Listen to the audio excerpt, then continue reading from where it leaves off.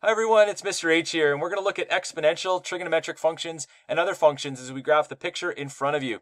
Join me as we graph each individual function, and then we learn how to use inequalities to color it in.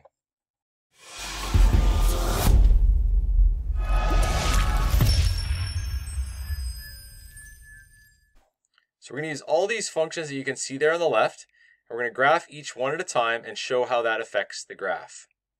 So the first thing I wanted to do was make a 100 by 100 area to draw my picture in. So what I did is I graphed y equals 100 and x equals 100. And you can see that now gives me boundaries with the axes to make my picture in. Now I also did some restrictions there. I let, in the case of y equals 100, I let x be between 0 and 100. So then it stopped at those values. And then it didn't go outside of those. And I did the same thing with y with the x equals 100 line. I drew the same lines using the same ideas for the lines along the axes, and now I have my nice area to draw the picture in. So I'm going to go ahead now and I'm going to draw the bottom of the tree. And so in order to do that, I used a cosine function, and then I translated that up a little bit so that it wasn't sitting on the very bottom of the picture, and I did x minus 50. And so what that x minus 50 does is it shifts it 50 to the right. Now that's not in particular importance, but what that ensured it did is it just made sure that at the middle of the picture, right at 50, that it's exactly symmetrical about that point at 50. So it's exactly the same on the left side as it is on the right side. Then I set my restrictions from 10 to 90, and so the x values cannot go beyond those so that it fits in the box that I made. The next thing I did is I added the main trunk of the tree, and so I did that with two exponential functions. The first exponential function, both with base 2, but the first one I made get really steep really fast by making the a value 3. And then I shifted it 45 to the right. That's what the x minus 45 did. I shifted it 45 to the right. Because if I don't have that 45 there, you can see that what happens is that is actually not even showing on the grid there. But if I start putting a number in there, the bigger the number, the more it shifts to the right. And so 45 ensured that it was 5 away from the middle of my picture. And then I did the same thing with the other side, but the other side, in order to make it go the other way, I had to make the exponent negative. So I made it a negative exponent, and then I shifted it 55 to the right. Again, if I shift that 45 to the right, it's then kind of crossing 45 is where it's symmetrical about. But I want it to be symmetrical about the line x equals 50. So I shifted it 55 so that it's 5. The one line is 5 to the left of my midline, and the other line is 5 to the right of my midline. Now you notice as well I put some restrictions on x and y there. That was just to ensure that it didn't go out beyond 100 on the x-axis or on the below 0 on the x-axis. And then the restrictions on the y ensure that it doesn't go up above the bottom of the tree. And so with those restrictions in place, I then was able to start graphing the actual sides of the tree. Now this is tricky, and so this is a function that isn't usually gone over in much detail at a high school level, but it's still something that we could do, and you can see how this would work by subbing some numbers in. And so the idea is there is if I take the x value, or negative x value, and then it's equal to sine y plus 0.5y minus 45. And so a few things happen here. The 50, what that's doing is that's ensuring that it's, like if I make that 75, for example, then it goes really high. But if I make it 50, it brings it a little lower. If that was 0, it would be completely below the x-axis. And then the 45, what the 45 does is, you can see here, if I make that like 55, it does a similar shift. And so by making it 45, that just ensures that it comes down and meets the bottom at that point. Now, I've restricted that from 50 to 90, and the reason I've done that, because if I go beyond 50, like if I go to 40, for example, if I just change that to 40, then what that does is it would extend beyond where I want it to go. And so I want it to stop at 50 because that's the middle of my tree. Now I did the same thing on the other side, and what I did on the other side is I just literally made it the opposite. So instead of the same function, sine y plus 0.5y minus 45, but I just switched, instead of x minus 50, I did 50 minus x, which I suppose if you put the negative in there, it would become x minus 50, positive x minus 50. And then I restricted that between 10 and 50. And so by restricting it between 10 and 50 on the x values, that's the other side of the tree. Now you might wonder why I have the y value be greater than 12. If I get rid of that y value being greater than 12, you'll notice that this function there on the side of the tree comes back in inside of 90 because the x value is less than 90. And so it actually goes past 90, then back inside of 90. And so in order to cut that last little corner bit off, I'm restricting the y value so that it's bigger than 12. And so when I do that, the 12 is approximately where that cosine function is, and so that ensures that everything below that gets cut off. Same thing with the other side. If I didn't restrict that, I have this little bit on this side of the tree, and I'm just going to have that y greater than 12 to ensure that it's also not having that last little bit sticking out below. And so now I have my tree structure built. And so what I'm going to do now, and one of the things you'll notice, I've got a little thicker lines on the side than on the bottom. Let me just show you how to do that quickly if you're wondering about that. You go to the little edit cogwheel up there, and what you can do is you can actually click on the color, and then you could click, it says the line.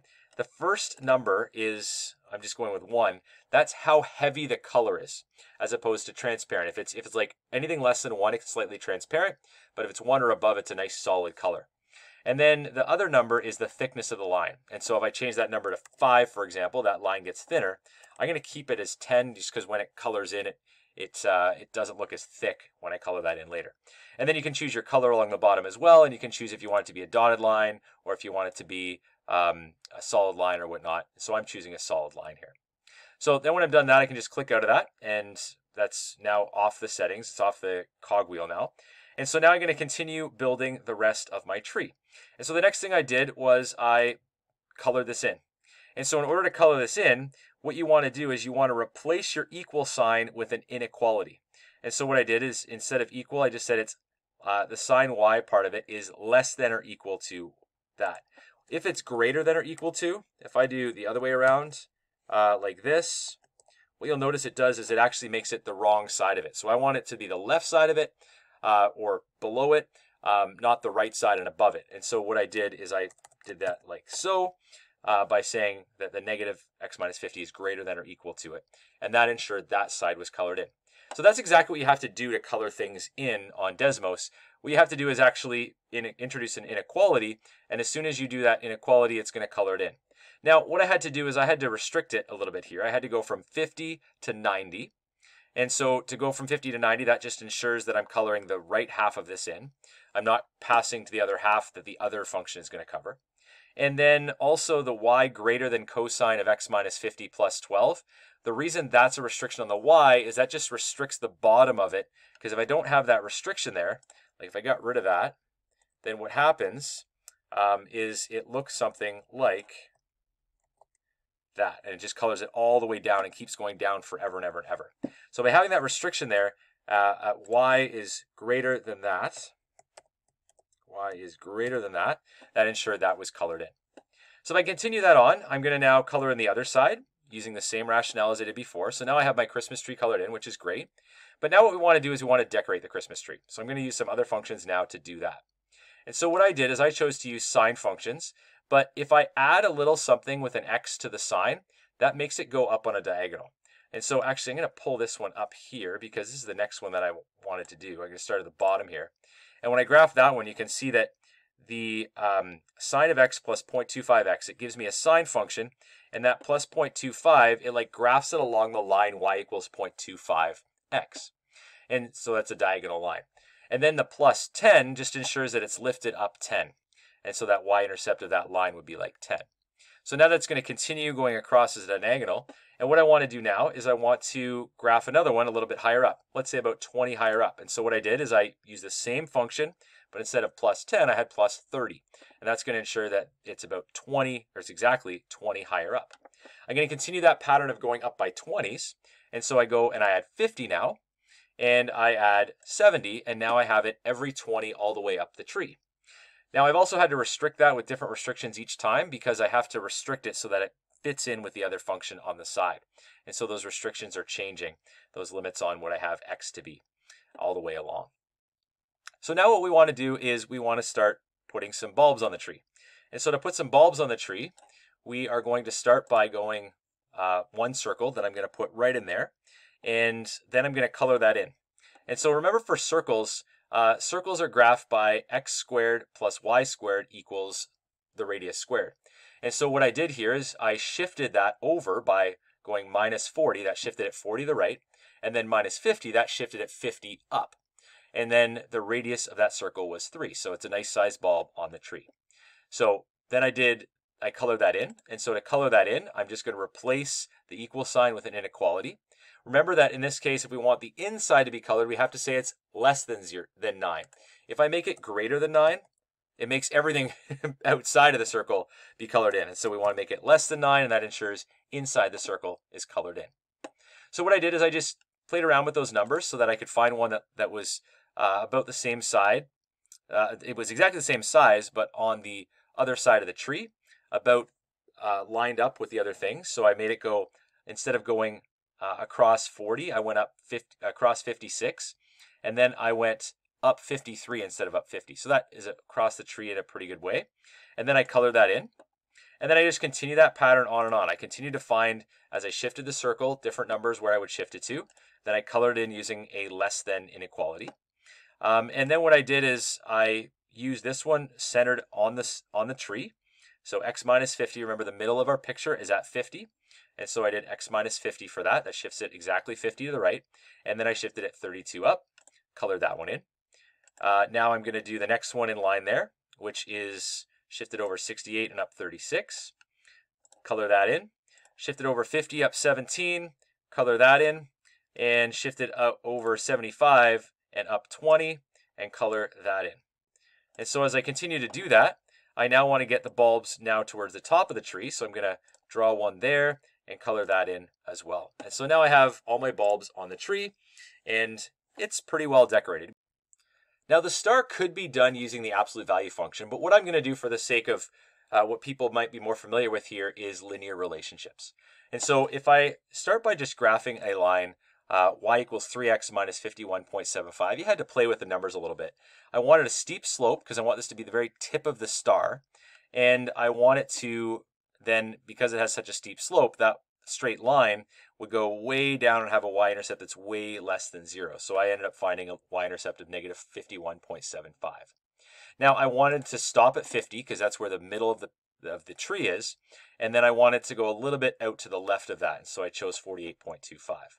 And then what I did is I graphed the other side of that. And you can see there that I'm using the opposite slope. So I had 3x, and now I have negative 3x. And then I have to use a y-intercept that's much, much higher in order to get that same symmetry on the other side.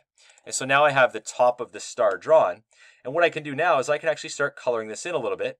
But let me just draw the sides first so you can see what that looks like. So if I drew y equals 93, and then you notice I've done this in 2 different times because what I'm trying to do is I'm trying to draw the line on the left of the star and then also draw the line on the right of the star with my restrictions. So to color those in now, you can see on this function 93, y is greater than 93. So I want it to be above the value 93, and I want it to be less than the function. So I'm going to color in the left side of this tip of the star and the right side of this tip of the star. And you can see there, that's what I've done. I've restricted the x values so that they're just the left and right side of that star. So that part's been colored in. I have to work through it bit by bit to color this in. There's no way to just magically color the whole star in at the end. So let's now draw more of the star. I next drew the line y equals x plus 37. I wanted this to be less steep than the other line and to line up with the other things. So I adjusted it so it would do that. I set the restrictions so that it has the same end as the other line. So it comes out to a nice little peak of the star there. And then I go ahead and I'm going to color that in. Now the way to color that in, again, I'm going to work from 93, but I'm going to go below 93 this time. And so I'm going to go from 93 down to x plus 37.